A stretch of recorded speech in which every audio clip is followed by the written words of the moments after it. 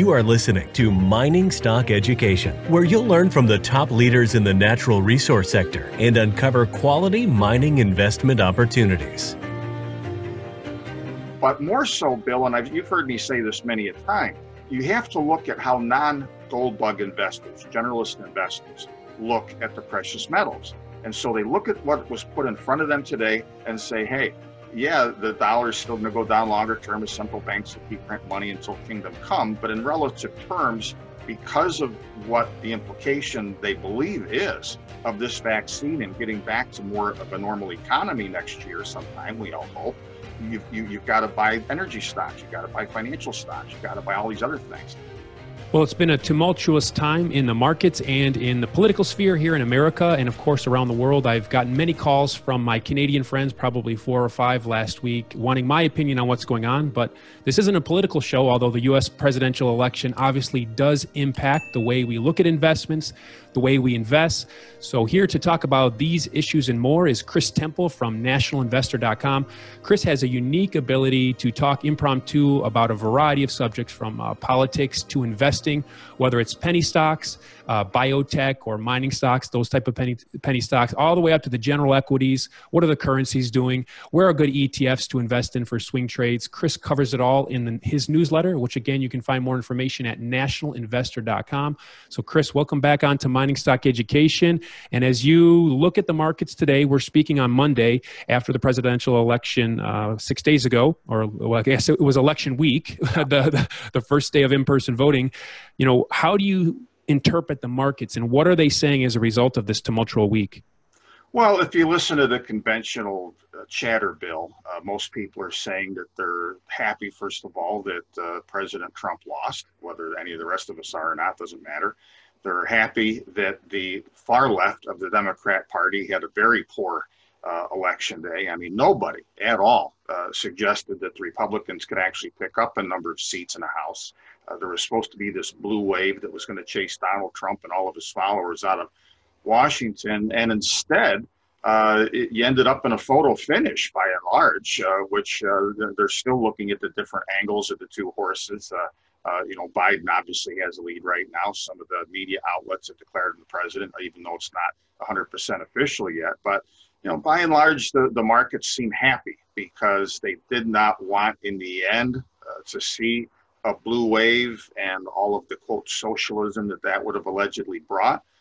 They think that the Republicans will probably keep the Senate, though it's going to be a tall order. I mean, the Republicans only have to get one of those 2 seats in the runoff in Georgia now that we're going to have on the 5th of January, unless as some rumors suggest that you have a certain senator from West Virginia that changes parties, and then the Republicans don't have to get either of those seats in Georgia to keep a 51-49 margin. That remains to be seen. I'm not sure that those rumors about Joe Manchin are true or not, though they would make a lot of sense and wouldn't surprise me. I mean, West Virginia went almost 70% for Trump. The other senator is a Republican in West Virginia, and Joe Manchin as often as not sides with the Republicans, and he's one of the farthest of the senators away from the left wing of the party. So we'll see what happens. But, you know, I think that the markets believe there's going to be some kind of a status quo. More important, even if you assume, Bill, that let's say the Democrats get both of those seats, even if you have a 50-50 Senate, which of course the Democrats would therefore control technically because the president of the Senate would be a Vice President Harris, there's not going to be 50 votes for the kind of stuff that the far left wants. Maybe not a corporate minimum tax, maybe not a big rise in the capital gains tax. There'll be some tinkering. So I think by and large, the markets are relieved that you're not going to have that unfettered agenda of the left. Do you think that President Trump obviously is mounting his legal case in the courts, in the court of public opinion, laying forth the case for voter fraud and how the election was not fair and legitimate? So, as you know, CNN doesn't declare the winner. This is going to go to the courts. This is going to go to the state legislatures, and we could be looking at 6+ weeks more of this. Yeah. If Trump pulls out a victory and he remains president, is there a certain trade that one could profit from if he pulls out that come from behind victory right now? Well, there would be a few of them if that were to happen. My personal opinion is that it will not. Whether or not it should is a different matter. I mean, if the shoe was on the other foot, the Democrat Party would be hysterical right now, wanting recounts. We'd have riots and stuff like that. It's interesting to me, Bill, and I'm being a little facetious, of course, that we haven't seen all the Trump supporters out there looting Kmart and Foot Locker and tearing up cities and stuff like that. That's the difference in the two camps, really, when you get right down to it. But look, if Trump were to somehow or other pull this out, and this is going to be very counterintuitive, I would not be as bullish on the U.S. dollar as I would be right now, as things are, number one. Number two, I think conventional energy, which still has got some clouds over it, would be an even bigger trade. Now today, with the news this morning, energy has already had a big surge along with some other things. But in some areas of energy, it's still very, very cheap compared to what the fundamentals are. And I that's an area, you get my newsletter, so you know what I've been saying lately. I think energy generally, in a couple of areas within energy specifically, uranium, the green energy movement that's coming, battery metals and so forth, those were screaming buys as themes, no matter who won. And so I think that if Trump surprised the consensus and still did pull this out, the trades would lurch back in the direction more of conventional energy and less so the others, but not to the exclusion of the others. What about Biden, Harris, that potential administration, and fracking? Obviously, that was a big controversy. They're on record saying that they would ban it and get rid of it, but then they knew they couldn't win Pennsylvania if they kept that talking point, so Biden reversed it in the debate. How do you think the oil industry is going to be impacted by a potential Biden presidency? Not a great deal, because unlike most Americans, Bill, I realize that most politicians, when they're running for office, are full of more shit than a Christmas goose. Biden did not mean a word of most of what he said. He was saying what he had to do to get elected, just like Donald Trump, just like everybody else. If his handlers had told him it was a good idea to go out and identify as a hamster, Biden would have announced that. And so would his vice president, who all she is a slightly darker skinned version of Hillary Clinton. She's a woman that all she wants is power. She wants influence. She has utterly no principles of her own, except she wants to be in high office. And she likewise will say and do what is necessary and what she is told. So there will be, in a Biden-Harris administration, some moves away from fossil fuels that will be decades, and neither one of them will live to see the fruits of that labor. This is a direction that things have to go anyway. They will go that direction under President Trump, and we're already starting to do so. Not that Trump was going to get rid of fracking, don't misunderstand. But look, we know we have to do all of these things. The trajectory of things with climate change and with economics, where it concerns all of these things, Bill, are not sustainable long term. Technology is going to make all of these different forms of new energy better and cheaper. And I'll tell you something, what to me is a darn shame, as somebody who has watched this closely, one of the things that Trump got no credit for at all, and it's partly his own fault because he didn't know how to message it properly, in my opinion, was that his energy department, pushing for new modular reactors, pushing for the U.S. to start catching up in the global battery arms race, where we have frankly been sitting on the sidelines, and a whole lot of other things to do with energy. They have set the table for an American resurgence down the road, not just for fracking, not just for conventional energy, but for all of these other things. I mean, once upon a time, the United States of America led the world in nuclear power technology. We totally surrendered that to China, to Russia, to other countries. And steps have already been taken to get that back. As you know, I'm very, very bullish on nuclear energy and uranium longer term. So I wish, among many other things that we can talk about all day and all night, that President Trump had not resorted at times to what I thought were infantile claims against Biden, where he's taking stuff that Biden said out of context. Not that Biden helped himself in this regard either. I mean, what kind of a numbskull trying to get Pennsylvania at the end hitches his wagon to Lady Gaga to come into Pennsylvania the last days of the campaign and she's an anti-fracking advocate. So, you know, I think to some extent these guys deserved each other. I think that when you look, and I'm writing a lot of purely political stuff these days about this too, Bill, but hey, Donald Trump had the entire establishment against him. In 2016, what happened was they didn't take him seriously enough, and he slipped through. He slipped through the Republican primaries. He eked out a win over Hillary Clinton, who was supposed to, by every measure, win and be the first woman president. And the establishment and the news media never got over it. And much more so, and blatantly so than the last time around. They had their thumb on the scale, favoring Biden against him. Here again, some of this is President Trump's own fault. You know, I watched Rudy Giuliani yesterday talking with Maria Bartiromo, and Bartiromo says to him, I'm paraphrasing, well, what about the FBI? Why isn't the FBI and the Justice Department all over this? And Giuliani, who had been, you know, the whole time, he was flat-footed for a minute, didn't know how to answer it. Well, the answer is because Donald Trump didn't really clean out the swamp like he should have, and he still had people in charge of those things, whether it's Barr or whether it's Christopher Wray at the FBI, who are swamp creatures. You know, I saw a really interesting meme recently, Bill. I got to find it for this article I'm working on politics and on the attempted, again, political realignment in this country. That, look, Washington, D.C. is not a swamp. It's a federally protected wetland. And unfortunately, Trump did more rearranging of alligators there than he did actually cleaning it out. And it cost him. So, Chris, as a result of where we're at in the election, which appears, again, Biden will be president, if Trump doesn't come from behind win here, how does all this affect precious metals? Well, I want to take that a little slightly different direction, Bill. Precious metals are influenced less by whether Trump or Biden is president than by what the Fed is doing.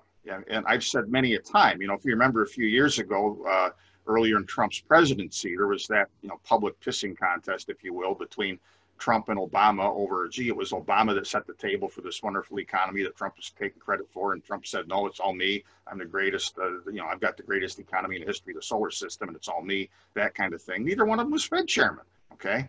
So what happened today, I mean, first of all, look, I am bullish longer term on precious metals for the same reason precious metals have been in bullish trends with some significant interruptions here and there along the way since 1971 when the U.S. dollar went off the gold standard. And I mean, that's not rocket science. Everything goes up in price when the dollars become more numerous and are therefore cheaper.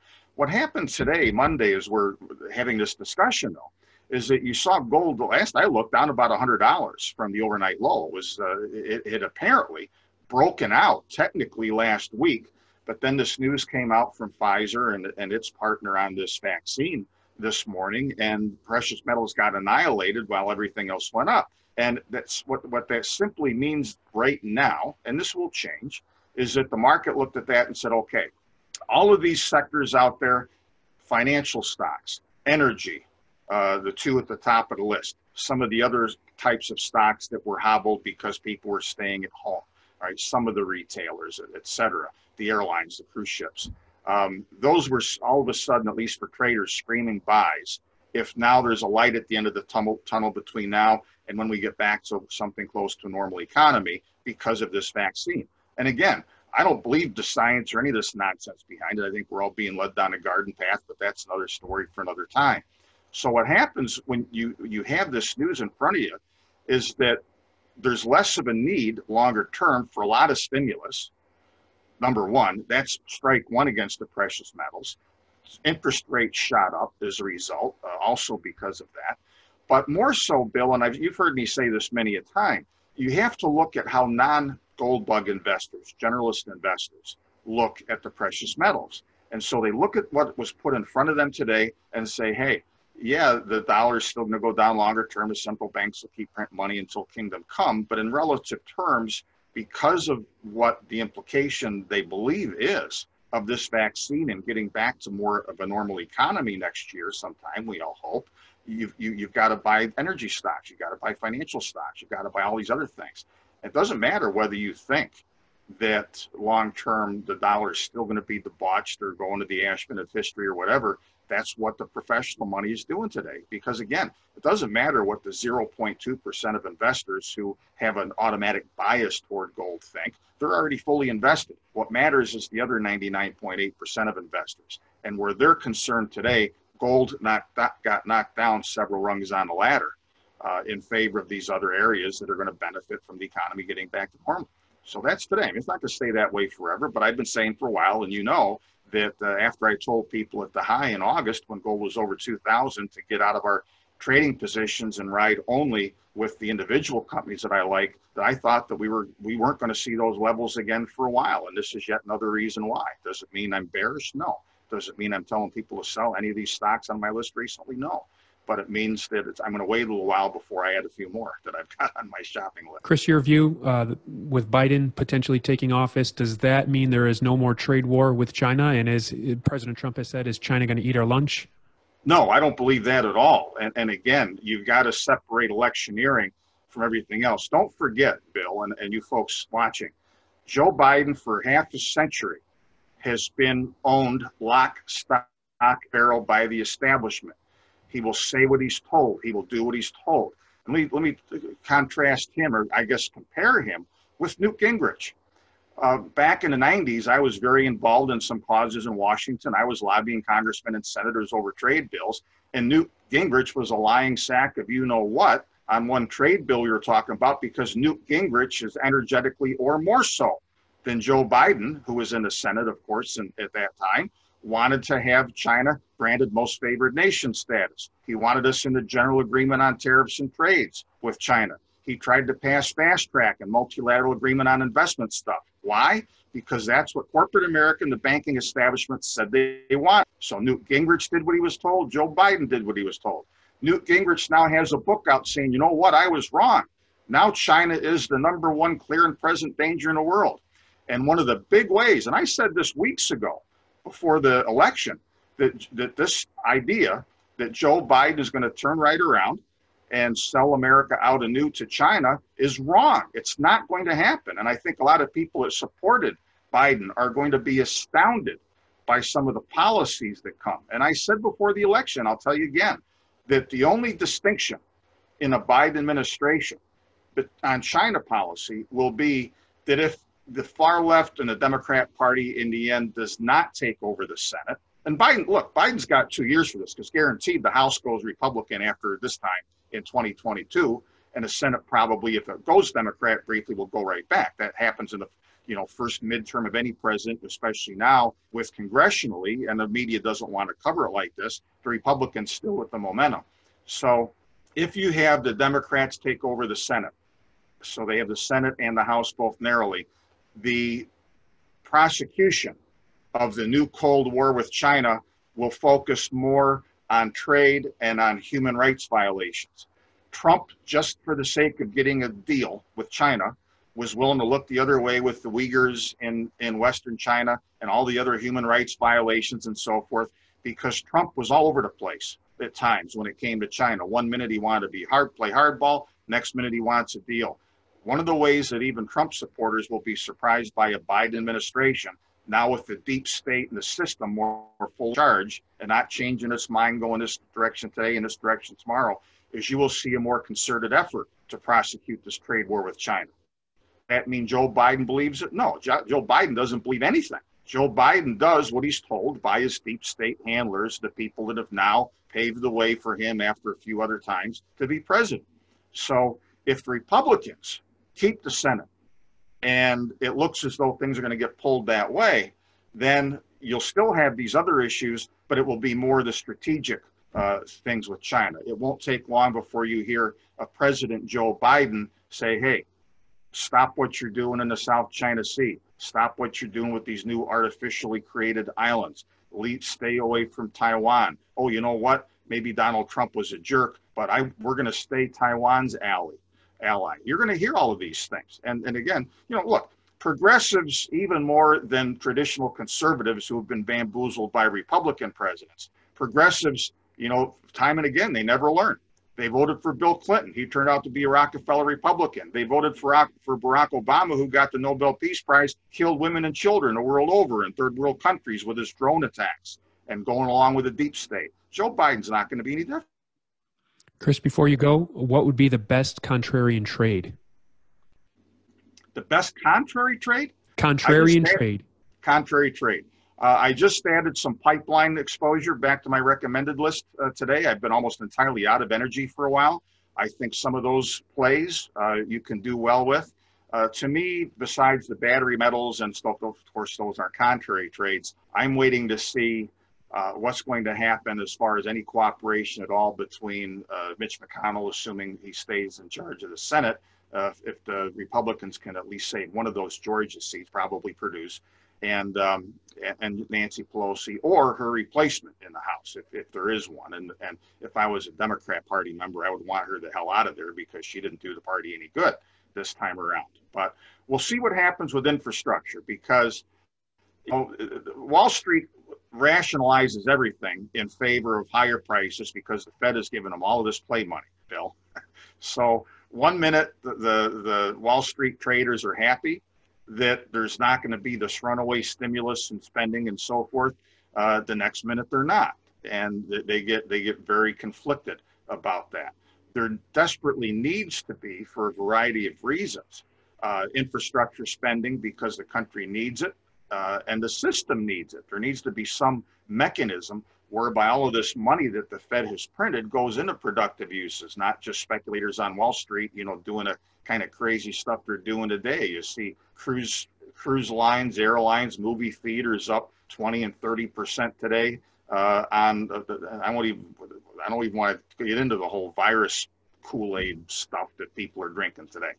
Vaccine rather Kool-Aid stuff. As you can tell, Chris follows politics very closely to see how it impacts economics. He shares this with his listeners in his letter, as well as numerous ETF or specific company recommendations. To learn more, you can go to nationalinvestor.com. Chris, really appreciate you coming on today's show. Thank you for your insights. My pleasure.